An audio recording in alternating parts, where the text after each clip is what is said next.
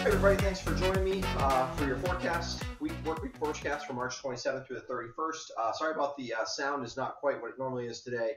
My lapel mic broke on me or died on me, so I will be getting a new one of those, so that should help coming up here soon. But did want to give you a forecast. Hopefully things, I can work it with the software to make it look sound decent.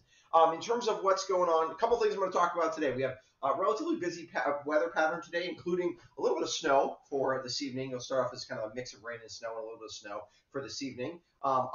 Some snow squalls on Wednesday evening, and then the potential for a looks like start as snow, maybe some sleet, and then mix to rain storm for Friday into Saturday. That one's a little too far out to have details on yet. But also wanted to talk briefly about, saw on Facebook and had a couple of questions directed to me about a really intense lightning strike that happened. Mostly it was from people down in the Jamaica to Newfane area. Woke them up in the middle of the night. I didn't hear it in South Londonderry where I am, but I'm going to talk about what I think happened there and why it was much more intense than your average run-of-the-mill thunderclap. And yeah, so as we look at satellite imagery, here's our storm for today.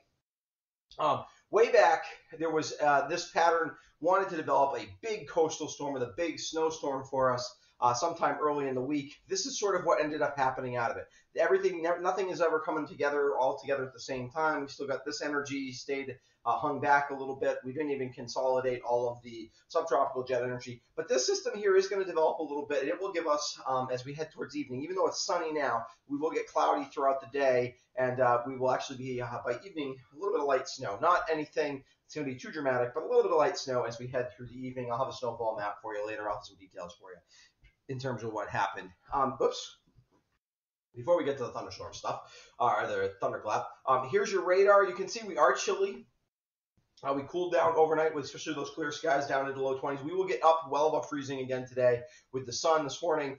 So whatever starts early on probably starts as rain, especially for the lower elevations. The highest elevations may start as snow. But as the system heads offshore, we get and we lose heating of the day. We will change over to a little bit of snow, and the higher elevations, basically about 1,000 feet, gets a chance for a little bit of accumulation.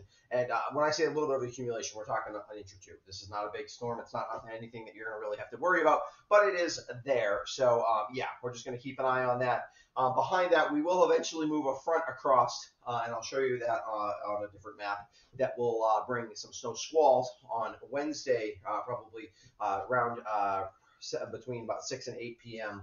on Wednesday evening, I would say. Those could be briefly intense, but they will not bring with them.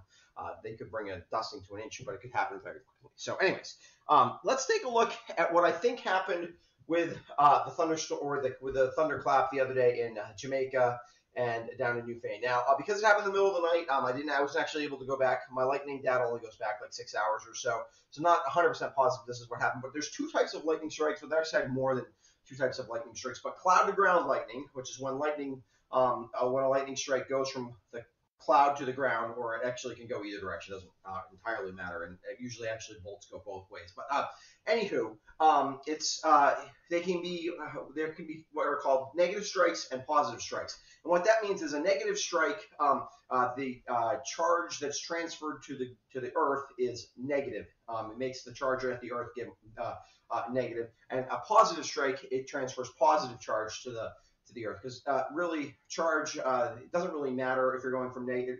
Obviously, electricity flows from negative to positive, but it doesn't really matter in terms of it's about charge difference, not about whether it's a positive to negative. That doesn't entirely matter. What matters though is usually lower layers of thunderstorms have a negative charge in general to them. And so they transfer that to the ground, whereas the higher parts of the thunderstorm have a more positive charge to them generally. And so what happens is a positive strike, if I come over here, often comes, now this was not an anvil strike. Those are a type of lightning strike that is usually a positive strike. But because they're much higher up in the atmosphere, negative strike might only come from 5 to 10,000 feet in elevation. That's a couple of miles. You have to ionize all that air. It takes a certain charge difference in order to do that. Now, a positive strike. Now, the other night we did not have clouds that were 60,000 feet high, but sometimes out in the plains these can be 60,000 feet. So in order to, it's this, you have to, and it's also usually through more clear air because often there's not anything going on underneath this weather-wise. And so this means that you're transferring, in order to do that, you have to have a much greater charge distance, which actually means these lightning strikes do carry more energy and they transfer more charge, more amperage, all that kind of stuff, and they are more intense. They also tend to last a little bit longer than these strikes do. So, and they're also a little more, so these are pretty rare. Less than 5% of it, lightning strikes, as best we can tell, there's a decent amount of research on this, are positive strikes, but they are more likely during winter storms. So here, I got a chart for you that kind of explains this. I think it was likely a positive lightning strike. Positive strikes are less than 5% of all strikes. Positive strikes carry a greater charge and move more energy. They most often come from clouds much higher in the atmosphere, and winter storms have a higher percentage of a positive lightning strike. So I think that's what happened. That's why it seemed much more intense. These are also your most likely lightning strikes to happen in clear air because the top of the lightning of the thunderstorm can be tilted over at an angle, and that gives it a much more likely chance that it would strike somewhere when it was not really even that cloudy out. Percentage-wise, they don't actually kill more people, but percentage-wise, they are much deadlier, mostly because they happen when you're not expecting a lightning strike, and the extra energy means that even if you're standing somewhere nearby, it creates a much higher chance that you get hit with a charge that's enough to cause some sort of injury to yourself or death. So, anyways, they're dangerous. They're pretty rare. There's not really any way to know when they're going to happen, except for that winter storms are more likely for them to happen in. And even though that wasn't really a winter storm, the fact that it was cool aloft kind of made that a little bit more likely the other night. So I think that's what happened. It was interesting.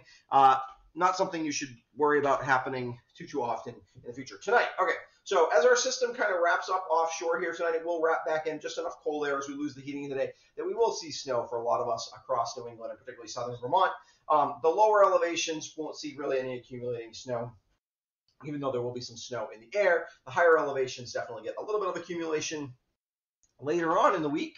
Here's our Wednesday storm. You can see a storm's going to go well to our north, and it's going to sweep an Arctic front through. And out ahead of that front, very much like a line of thunderstorms, except it should be probably mostly snow. There could even be a run of thunder with this line. It's pretty intense. It could briefly, in half an hour, we could get an inch of snow in a spot if you get one of these real heavy squalls. This could be, it's late enough in the evening that it's kind of after most people should be driving home from work. But this is the kind of squall line that could be potentially dangerous. It's much more dangerous out west across upstate New York. It looks like the timing will be worse in terms of travel. Also, there's more highways and stuff. This is the kind of stuff if you're driving on a highway that can be extremely dangerous, where you go from perfectly clear visibility to all of a sudden can't see anything. It's the kind of thing where if you run into one of those squalls, you should get off the road, and I mean way off the road, because the chance for like big pileups is very high in this kind of system. Not so much of a problem in southern Vermont. We don't have any interstates. I mean, 91 you can have that on it, but 91's not exactly a busy interstate highway. So anyways, but let's head to Friday. Here's the setup on Friday. Storm well to our west, warm front headed in our direction. This is probably overdone with how wide the snow swath will be on the front end of this, but basically an area of snow before we probably change, maybe to a brief period of mix, and then probably rain, I think, as we head through the night on Friday. So let's take a look quickly at the precipitation or the snowfall for this evening. I think generally up to an inch, a coating to an inch for the foothills, areas between maybe 750 feet and 1,500 feet. Above 1,500 feet in general, 1 to 2 inches of snow. So, again, this is not a big snowmaker. Maybe just slightly more snow than we got the other day. A little bit, and not as much sleet, though. This will be mostly either rain or snow. Valleys basically stay just basically no accumulation, just some snow in the sky as things head out. And this will happen overnight. So quite frankly, by the time you wake up tomorrow morning, a lot of this will probably be gone. Anyway, as we head through your 5-day forecast, we're in the low 40s today after starting off in the 20s. Wintry mix, a brief wintry mix this evening. That'll actually won't be a lot of sleet. This will it'll be rain that changes to snow as we go through.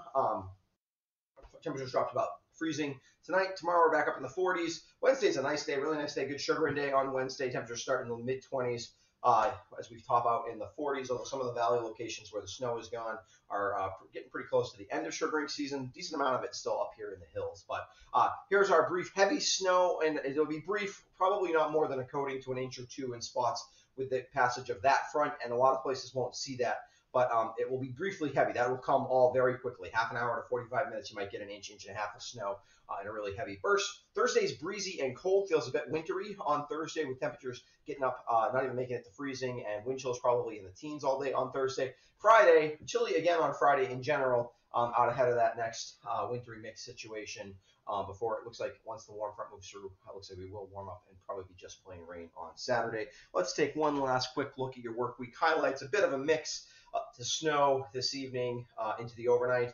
A line of snow squalls Wednesday evening with briefly heavy snow, little accumulation, although maybe an inch or two.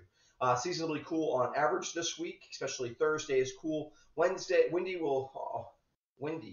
on well below average temperatures, and well below average temperatures, that should say, on Thursday. And Friday overnight, snow to rain likely. All right, that's your forecast. I will be back on Friday with a look at your weekend forecast. Details on this Friday storm by then. If the Friday storm starts to look more impactful, I might have a forecast for you on Thursday. You should subscribe to my YouTube channel. That's how you'd make sure that you wouldn't miss that storm forecast. Also, I want to give a quick shout out to my patrons who help support what I do here, and just appreciate them. And they get a forecast. They'll get that weekend forecast on Wednesday. So if you're interested in that, just click on the link in the description below, and it gives you information on what it means to become a patron. All right, thanks. I'll be back on Friday, if not